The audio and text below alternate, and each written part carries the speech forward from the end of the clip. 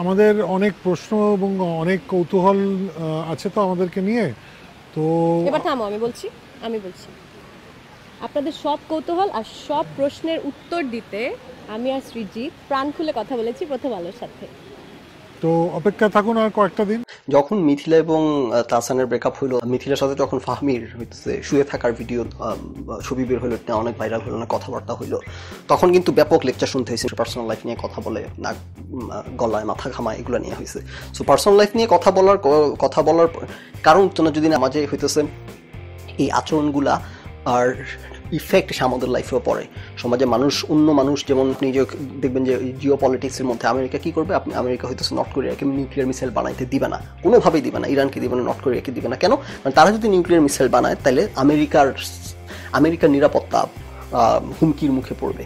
তারা আক্রমণ করবে কি করবে না এইটা কিন্তু কেউ জানে না, কিন্তু যদি তাদের কাছে জাস্ট নিউক্লিয়ার মিসাইল থাকলে সেটাই আমেরিকা থ্রেটেন ফিল করছে, সুতরাং তাদেরকে নিউক্লিয়ার মিসাইল বানাইতে দিবে না। প্রিএমটিভ অ্যাটাক যেটা বলা হয় বা প্রিএমটিভ অ্যাকশন যেটাকে বলা হয়, যে আগে থেকে বাধা দেয়া। সো সমাজ পৃথিবী এভাবেই চলে। আপনি একটা অ্যাকশন করলে আপনার একটা কাজের প্রভাব যদি আমার লাইফে এসে পড়ে, তখন সেটা নিয়ে আমাকে কথা বলতে হবে, সেটাকে আমাকে থামাইতে হবে। আপনি নিয়ে অমুককে নিয়ে শুবেন, তমুককে নিয়ে শুবেন, আপনার এটা দেখে আমার মেয়ে শিখবে, আমার ছেলে শিখবে, আমার বউ শিখবে, আমি শিখবো, তারপর আমার লাইফের মধ্যে সেটা সমাজের সামাজিক যে হিসেবে আপনাদের কাজকর্মের রিপল ইফেক্ট, ডমিনো ইফেক্ট এসে আমার লাইফে পড়বে এবং আমি সেটারে আমাকে I have to সাক it up. না, এইভাবে পৃথিবী চলে না। আপনারা যদি এগুলো করেন, সেগুলো নিয়ে সমাজের মানুষ কথা বলবেই।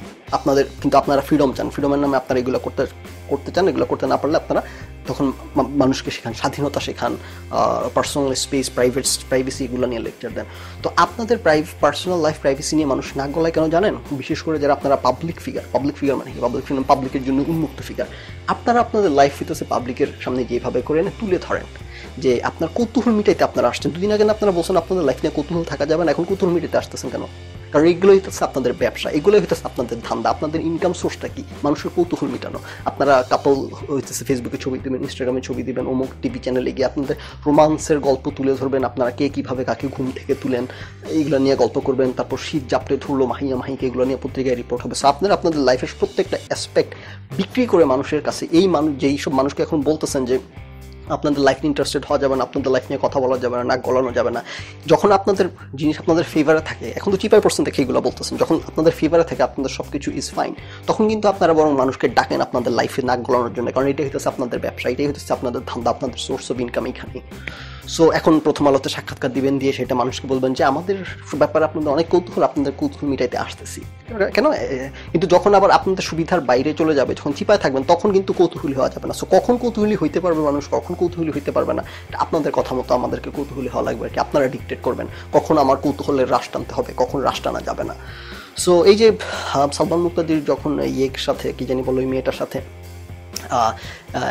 সারাদিন ল্যাপচালেপচি ছবি দিত, তখন এগুলোর অনেক সমালোচনার মুখে সালমান মুক্তাদির ইন্টারভিউ নেওয়া হয়েছে। তখন কিন্তু সে সরাসরি বলছে যে এটাই আমার সোর্স অফ ইনকাম, এটাই আমার হইতেছে ক্যারিয়ার, এটাই হইতেছে আমার ব্যবসা, আমি আমার লাইফ বিক্রি করি, আমি আমার লাইফ সেল করি, আমি টাকা উপার্জন করি, এটাই আমার লাইফ, সুতরাং এটা নিয়ে।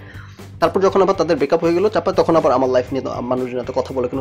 অথচ সে কিন্তু সত্য কথাটা 2 দিন আগে বলে ফেলছিল যে এই পাবলিক ফিগাররা তাদের পার্সোনাল লাইফ বিক্রি করে নানান রকম স্ক্যান্ডাল ছড়ায়, নানান রকম সেন্সেশনালিজম তৈরি করে, মিডিয়ার মাধ্যমে নিজেরা তৈরি করার চেষ্টা করে, এটাই হইতেছে তাদের ধান্দা। তারপর যখন চিপার মধ্যে পড়ে, তখন তাদেরকে নিয়ে না গলানো যাবে না। সো এইসব বাটপারি, ধান্দাবাজি, হিপোক্রেসি বন্ধ করেন। আপনি যদি আপনার পার্সোনাল লাইফে মানুষকে অ্যাক্সেস দিতে না চান, আপনার পার্সোনাল লাইফ নিয়ে মানুষ কথা বলুক সেটা আপনি না চান, তাহলে প্রথম আলোতে সেই ইন্টারভিউ দিয়ে মানুষের কৌতূহল নিবারণ করার চেষ্টা করেন। আপনার পার্সোনাল লাইফ, প্রাইভেট লাইফ প্রাইভেটই রাখেন। আপনি প্রথম আলোর কাছ থেকে টাকা নেবেন না, এই ইন্টারভিউ দিবেন, এসে রসায় নিজের লাইফের গল্প বলবেন মানুষের কাছে, টাকা নেবেন না, এটাই তো আপনার ইনকাম। আপনি আসছেন কেন এখানে? টাকার লোভে চলে আসছেন।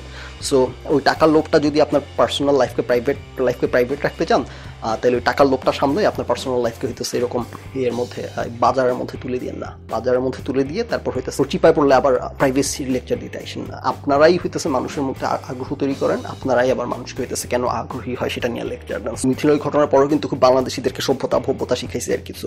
সো ভব্যতা শেখানোর আগে আপনি প্লিজ দয়া করে আপনাদের পার্সোনাল লাইফ প্রাইভেট রাখেন। তারপর যদি মানুষ আপনার খুঁজে বের করে আপনার লাইফ পার্টনারকে তার সাথে কি করছেন আসলে খুঁজে বের করে নিয়ে এগুলো নিয়ে কথা বলে, তারপর কথা বললেন। মানুষ কিন্তু এগুলো খুঁজতেও যায় না। আপনারাই টিডিয়ার মাধ্যমে এগুলো, আর ওই যেটা বললাম শীত জাপটে ধরলো মাহিকে, হু কেয়ার শীত মাহির জাপটে ধরছে নাকি পিছন থেকে ধরছে, হু কেয়ার্স। কিন্তু এই যে এগুলা আপনারা বাজার মাহি মাহি তখন প্রথম আলোর বন্ধু বলছে যে আমার নিয়ে আপনারা এইসব সেন্সেশনালিজম তৈরি করতেছেন কেন, মানুষের মধ্যে আমাকে নিয়ে আগ্রহ তৈরি হইতেছে, আমার প্রাইভেসি, তখন কিন্তু এগুলো বলবে না, তখন আরো বেচো, আমার আরো কাটতি বাড়তেছে, আমার আরো জনপ্রিয়, আমাকে নিয়ে আলোচনা বাড়তেছে, মানুষের মধ্যে আগ্রহ তৈরি হইতেছে। এরা তো এগুলো করে, মানুষের মধ্যে আগ্রহ তৈরি করার জন্য যত রকম গিমিক আছে, গিমিক প্লে করে। মিডিয়ার কাজই তো হলো এগুলা, গিমিক করা। সো আপনারা আছেন এই জগতের মধ্যে, তার হঠাৎ করে তারপর আবার ভালো মানুষই ভাবতেন না, হঠাৎ করে আবার সভ্য প্রাইভেট লাইফ এইগুলা প্রাইভেসি নিয়ে কনসার্ন দেখেন না। যদি কনসার্ন থাকে তাহলে দয়া করে প্রথম আলোতে এসে ভ্যাটকাইতে একজন আরেকজনের পেটের ভিতরে ঢুকিয়া ভ্যাটকাইতে আপনাদের কৌতূহল মিটাইতে আসতেছে এইসব আলাপ করবেন। এইসব আলাপ করলে ওই আবার ইয়েটার জন্য যখন জুতার বাড়ি দিবে সেটার জন্য প্রস্তুত থাকি।